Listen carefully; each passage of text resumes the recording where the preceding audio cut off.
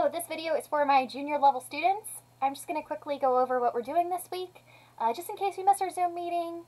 I know some of us in Lamont today may have had some internet connection issues, so this video here should help fill in the gaps, help catch you up, let you know what you missed, or what is ahead for this week in case you need to miss an upcoming Zoom period. So let's go ahead and get started here. Okay, if you jump into Canvas, okay, you go to Modules. We're going to continue our work in Module 6. But this week, for Lesson 2, we're going to be looking closely at a lot of pictures, okay? Yes, we're going to be reading pictures because pictures work as a tool for storytelling. Okay, there's a message behind a lot of photojournalism, and it's really important that we're able to make educated guesses about what's going on in a picture using a combination of stuff that we already know and then stuff that we're presently seeing in the picture itself. So if you go into the first page of the lesson, you'll see the Common Core State Standards we'll be working with. You'll be seeing our learning goals. Our learning goals for this week is to make accurate inferences to determine the theme or central idea of a text, a visual text, so pictures, graphics, what have you. You'll be able to make strong claims that can be supported by text or by what you see in a picture. You'll be able to select relevant evidence from visual text to support an analysis of, the work's meaning, and you'll be able to provide reasoning that explains the connection between the evidence and your claims, your main themes. So on the first page, I'm going to have you participate in a discussion. And this discussion actually has you do a little bit of research. What you're going to do is you're going to jump onto Google, and looking at the topics of justice and rights, you are going to find a current event. You are going to find a news article, ideally from one of these news organizations up here at the top of the graphic. Okay, these news organizations here in this green box, they're considered balanced. They're considered more fair. Okay, we might have one that skews a little more to the left or a little more to the right. But, these are more reliable sources. And ideally, you're going to look for one of these sources to help you with this. And you're going to share an article about a current event that has to relate with justice and rights. And I assure you, there are plenty of things happening in our world today that can help you. So what you're going to do is you're going to share your link. You're going to share your news story. You're going to tell me how it connects to the topics of justice and rights. And you're also going to tell me how that relates to the American dream. So please respond to this prompt in the discussion, and don't forget to respond to at least one of your classmates' posts. Okay, I'm not asking for two, just respond to one. Okay, if you go to the next page of the lesson, what we're going to do is we're going to look at how we make inferences from visual text. So I'll just give you this presentation right now. I'm going to give you guys a little bit of a lesson. If you've already seen this in our Zoom class, you can just skip ahead a few minutes. But what we're going to look at is we're going to look at this picture in particular. Alright, so here's a picture of an individual, and I'm not quite sure if this is a woman or if this is a man. But what we see is we see this person, and when we look at this picture, we're going to look at every detail we possibly can make out from it. So we see this person standing here. They're standing in the middle of a road. We can see that, right? We see the blacktop. We see the trees on the outside. We see the leaves. We see a huge herd of sheep. And speckled in throughout it, I see goats. I see all kinds of livestock in here. Okay. And then we have a dog here. We see this dog in white. Now that's what's just in the foreground. If we look in the background of this image, we see a few more interesting details. We see people standing in the road. Okay, we see traffic stopped. Because trust me, it doesn't look like traffic can run through here. Okay, we see another individual kind of hanging out here in the trees in the background. And unless I know the backstory of this, unless I know who this person is and why they're here, the best thing I can do is just take what I see here in the picture and also take information that I already have in my brain. Alright? Oops, wrong button. Here's what I wanted to do. There I am. So, when I look at a picture like this, Okay, I see the picture in front of me. I see every detail. I see the colors of the trees. I see the road, the sheep, the dog, the person. But I also need to take information that I have gathered throughout my entire life's experience in order to make sense of this picture. And I assure you, unless you know the true backstory, you're not going to get it absolutely 100% correct. But when we make educated inferences, what we're doing is we're taking the best of what we can see and what we know, and we're making an educated guess as to what the story is behind this picture using those two pieces of the recipe.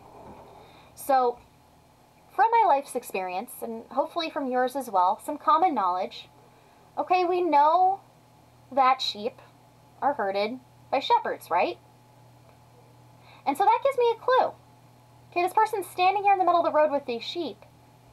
Can we assume that this person is a shepherd? Well, certainly, because isn't there more evidence that we see to support that as well? One thing I know about shepherds is I know that they use dogs. I know they use herding dogs in order to guide their flock. And looking at this dog right here, looking at its posture, looking at where its attention is drawn to. Okay, we see this dog looking at this person standing in the middle of the road, laying down, being for the most part pretty obedient. Okay, you guys have seen my puppy run around here. She's nuts. She's very energetic. She's very hyper. I assure you, if my dog, even though she is bred to be a herding dog, I assure you if she were out here with these sheep, she'd be yapping her little head off, probably scaring them, scattering the sheep into the forest, running back and forth like a crazy dog that she is. But not this dog. This dog is lying down, and we see its head slightly turned to this individual right here, as if it's in job mode, as if he's working, as if he or she, I don't know the sex of the dog, is waiting for a command from their master. Okay? Not only that, but I also know where sheep like to graze. They like green. They like lush fields. They like food. Okay? It's unlikely that someone will intentionally take sheep and put them onto a road, right? So this is where it gets a little tricky. So we take what we see. Okay, we see the dog, the sheep, the person, the road. We take what we know about shepherding, and here, let me go ahead and we take what we've seen, we take what we know, and we can make an educated guess. We can make an inference as to what the story is behind this picture. Okay? And what we can infer is that the sheep are being used to intentionally block the road somewhere in Europe. Okay, we can assume that this is Europe because, you know, of the way that the trees look. And I mean, we've played GeoGuessr a few times.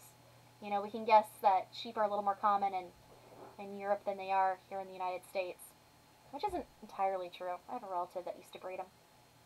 But either way, you know, we can make an educated guess as to what's happening in this picture. This is being used as a protest. Now here's where the facts come in. So this is actually a caption from the original story that appeared in 2010. Okay, the sheep block the road near, and I'm going to butcher the name of the city, Gorleben in northern Germany, a town that is to store nuclear waste that originated in Germany and was being sent back from France where it was treated. There have been vigorous protests along the route. Alright, which makes sense, right? Doesn't this look like this person is protesting? From what we can see in their face and their body stature, are they commanding their dog to move the sheep out of the way so people can pass by on the road? Do they seem eager to get out of the way? Do they seem eager to move? No, not exactly. So yeah, we can assume, we can safely infer that this is a person protesting. And so with our inference, what we're going to do is we're going to make a claim, like we've been working on. So although it would be very difficult to make an inference that is this suspicious, I'm bumbling and stumbling here, specific, unless you have some background knowledge of the story, you can get close just by using this inference process. Okay, I don't expect you guys to know where Gorleben is in a map, but you can make a guess combining what you see and what you know.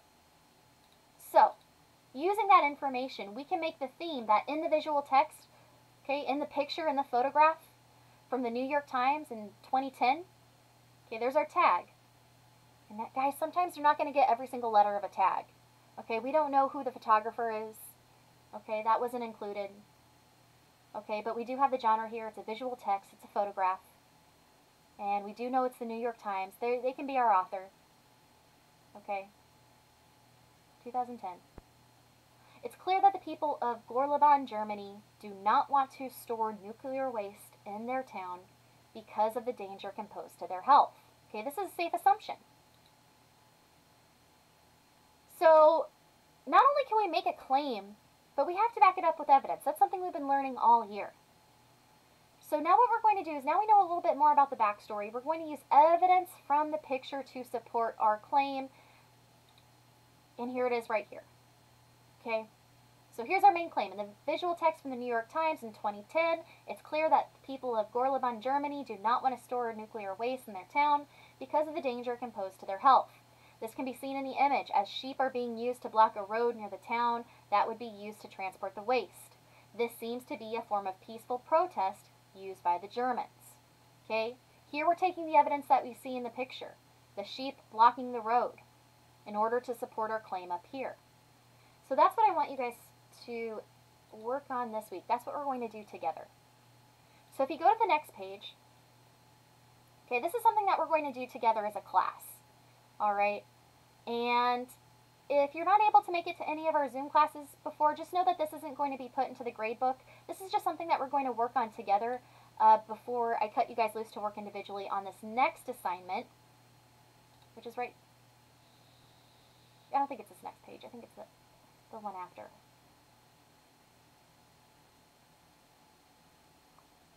It's this next page. We'll go over here.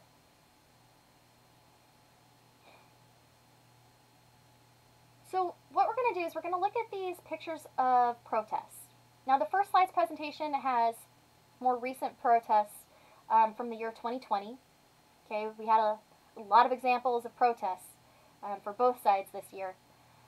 So we'll be looking at that. And we'll be looking at these pictures, and I'll just show you an example right here. Okay, so this is picture 7A. Now, this is where we need to work together and take what we see in the picture and then also compare it with what we know. And so we have a little bit of background information. Okay, especially this year since Derek Chauvin, the person accused of killing George Floyd. Okay, he's going to trial this week. So, you know, even though this was last year, this is still relevant to today's topic and today's news, today's current events. But looking at this picture, we see the crowd, we see them wearing masks, and automatically my eyes are drawn to the subject of this picture, which is a sign. Okay, this is a sign of a man. And without the right background knowledge, I wouldn't know who this is. However, taking my life's experiences, I know that this is a portrait of George Floyd, who sparked a lot of the protests, especially in Minneapolis, in the year 2020. Okay? So I look away from the subject and I look towards other things. I see the person holding the sign. She's looking directly at the camera. She's wearing a mask. She's wearing black. I see a lot of other people wearing black as well. I see them wearing masks. I see another sign here. Say her name, Breonna Taylor. Now, if I didn't have the right background information, I wouldn't know who Breonna Taylor was. But because I've been watching the news all year, I know that she is another victim to police brutality. And this tells me what these people are here for. What these people are protesting against. What they're gathered for. And, I mean, we can do that. There are several other examples in here as well. Okay? But I'm not going to go through them because I want you guys to go through this on your own. Because what you're going to do by yourselves in this activity, and let me make a copy of this and let me show you.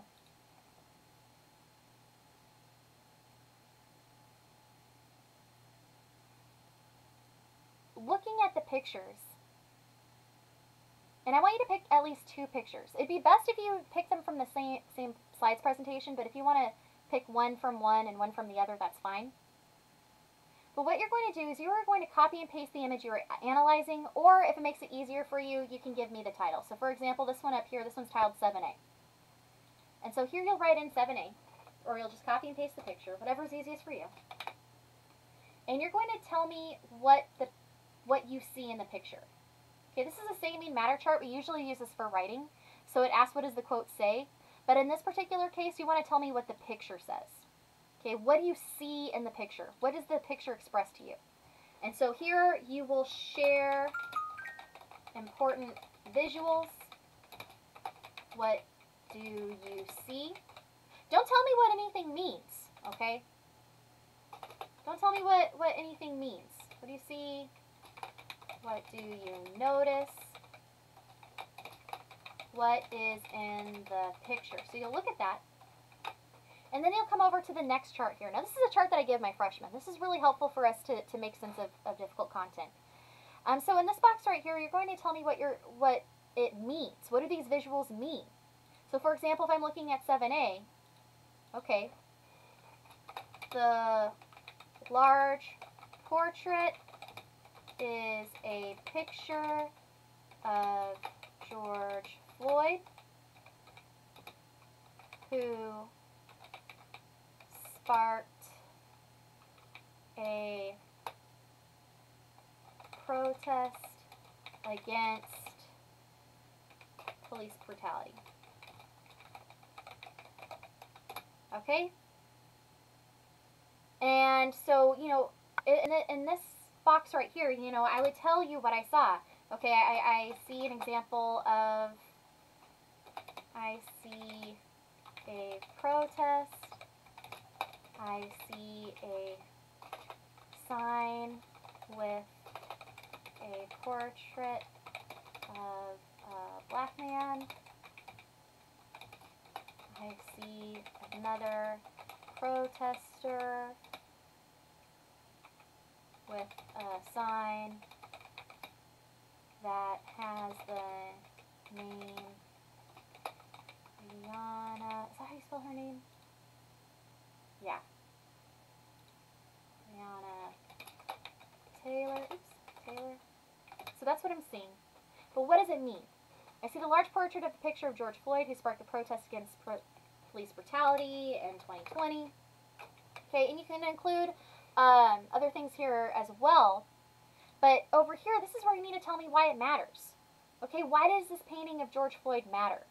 Why does it matter to the protesters? Why did this person bother making, and it looks like they put a lot of effort into it.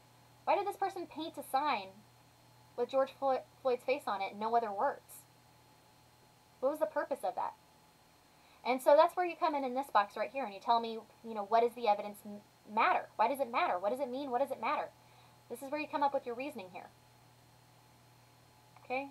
And this you're going to do on your own. Alright.